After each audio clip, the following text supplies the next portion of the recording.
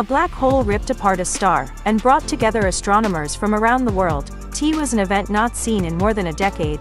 A sudden flash of energy launched out from the center of a distant galaxy, bright enough to be visible from 8.5 billion light-years away. Burst of light equivalent to more than 1,000 trillion suns.